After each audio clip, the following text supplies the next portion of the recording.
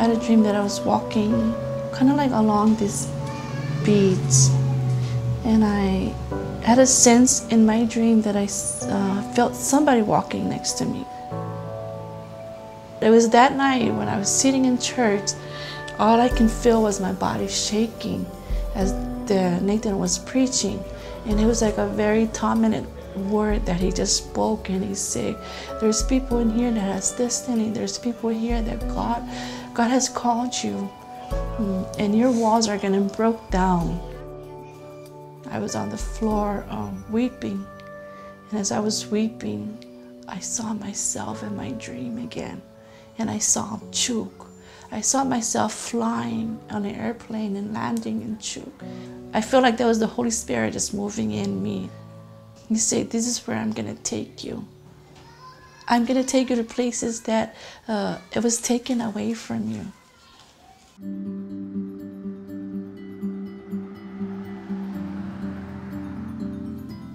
I was raised by my grandparents, my grandfather. One of the things that he really emphasized in our life is God, church, and going to school. Maybe the white ones can represent negative numbers. My passion is to become a teacher. He wants us to do number 4 too. I was kind of struggling during second semester. My daughter got diagnosed with epilepsy, seizure, and I was taking care of my mom at the same time. I was falling behind on my classes, and I began to feel discouraged in my school, and so I just say, okay, never mind, I'm gonna quit. I can't handle it. There you go. Okay, we got it. Okay.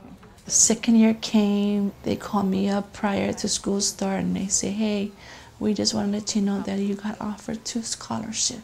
I went online and I checked and I saw, whoa, I got 2 extra scholarships. I kind of like, okay, wait a minute, God, what is it that you really want me to do? Because it seems like you have a bigger plan for me, but I'm not expecting to go that big. Well, I'll email you.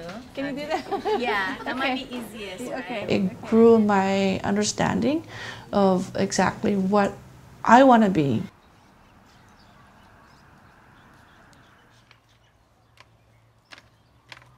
It's very disrespecting in the family when, as a female, you have a child and you don't have a husband.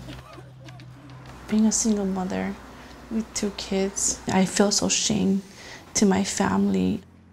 As a Chuukese, you know, you have such a respect for the man, the family. I think that's one of the main impact that as women, as Chuukese, we struggle. We're going to touch bases on how do we turn to God. Life group is you get to spend time with the ladies, people that you know them from church or from your community. That whoever believe, I think that's a really good one. Today is all single mom. That is one of the biggest impact in my life because I went through as a single mom. And I can imagine what they're going through too. One thing that they really emphasize in our life group as a leader is, you know, you're not there to tell them what to do.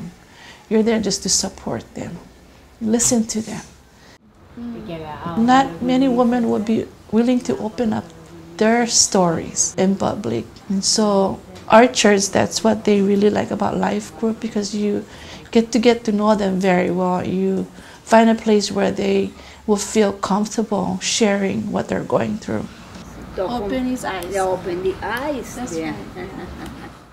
Being that leader for these ladies, it's teaching me to know how to communicate with them. Through my school, I'm able to know how to communicate. I'm able to know how to relate to their problems. So I believe all of it is kind of connected to my schooling.